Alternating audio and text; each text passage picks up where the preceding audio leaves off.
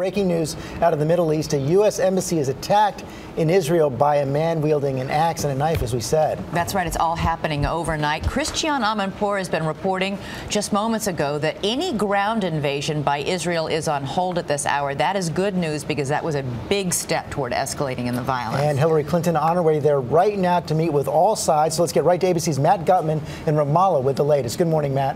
Good morning, George. Anger rising here in Ramallah, where Secretary of State Clinton is to arrive later today. Now, just 40 miles west of here in Tel Aviv, an Israeli man stabbing a guard at the U.S. Embassy, showing how tense things are here.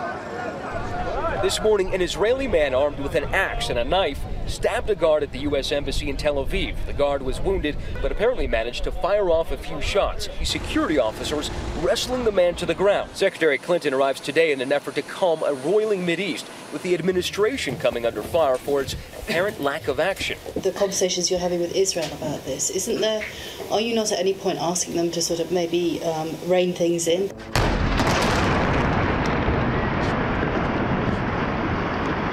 Tensions here fraying 70 miles south of here in Gaza.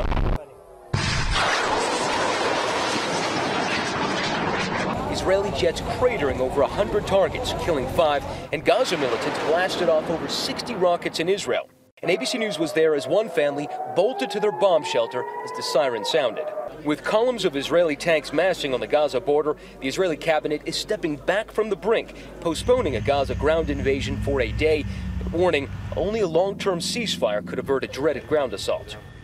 And the wild card, of course, George, is the millions of Palestinians living in the West Bank, and with Israel seeming to negotiate, albeit indirectly, with Hamas more than it has with the Palestinian Authority, it's going to be a very difficult task for Secretary Clinton to bring some sort of lasting calm here.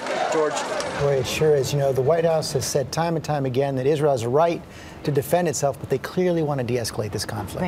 And depending on Egypt to help in that whole effort.